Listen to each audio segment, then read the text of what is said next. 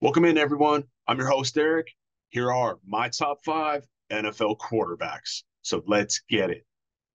Now, for me, being an NFL quarterback, it's all about who are the gunslingers and who has the ability to get their team to the top.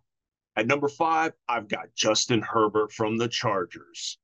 He had over 4,700 yards last year, 25 touchdowns, 10 interceptions. But his big size frame gives him that ability to throw the ball deep down the field. Now, most of these guys are of the younger age. But at number four, still getting it done, is Aaron Rodgers. Last year, he had over 3,600 yards passing, 26 touchdowns, and 12 interceptions. Now, he's won one Super Bowl in his career and has been a four-time MVP, winning it back-to-back. He is second all-time to Peyton Manning for MVPs. I believe Aaron Rodgers is going to turn around this year and absolutely ball out again. Now, this dude at number three has just absolutely came in from day one and has dominated. But I've got at number three is Joe Burrow.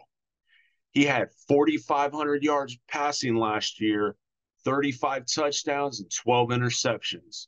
He's got one Super Bowl appearance under his belt and almost won that game.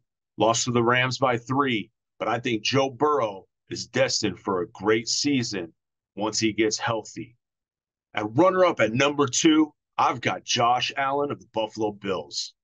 For me, with him, not just his running style, which is vicious, his ability to throw the ball down the field is absolutely epic.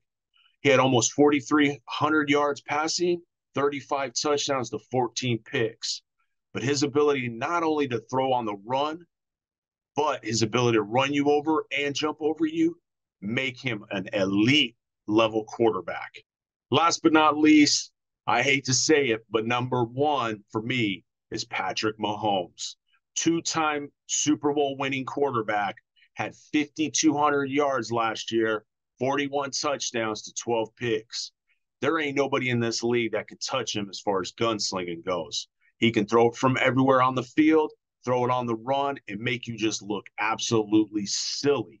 You need to get him on the ground with multiple players coming from multiple angles to have success with him. Trust me, as a Raider fan, I know he haunts my dreams every year. Thanks for tuning in, everyone. Don't forget to subscribe, leave a comment down below. Let me know what your top 5 quarterbacks are.